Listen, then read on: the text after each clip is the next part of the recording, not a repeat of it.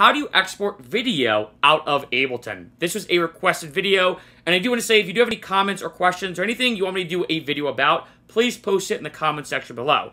As you can see, I have my track Magnus Carlsen. I have the video file right here, just to kind of show you how it looks, just for fun, something like this. I'll go to the build, so...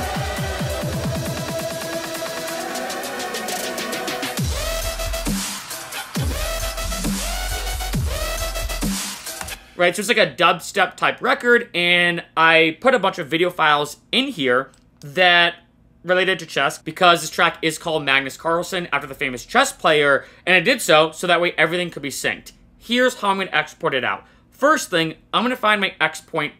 So I'm going to actually X out the video. It's okay if you do. So I'm going to go here. I'm going to go down here to Finn. I did a video about this already. That's kind of a reference to the Family Guy episode. This is the last point of the video, and in this case, a song as well, that I'm going to export out. I'm going to scroll back up. I'm going to hold Shift on my keyboard, and I'm going to do this.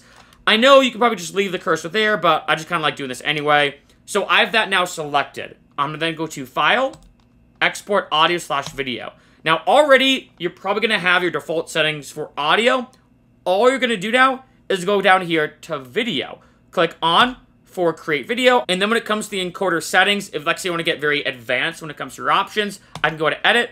If I want to do 1080p, 4K, as well as 480p, and then of course I want it to be 30 FPS or frames per second, 60 FPS, whatever, and then lastly, the bitrate. Of course, as you can imagine, this really depends on what you want, so you can customize this however you want. Once you figure out your settings that you want, go down here, go to Export, and it's that easy.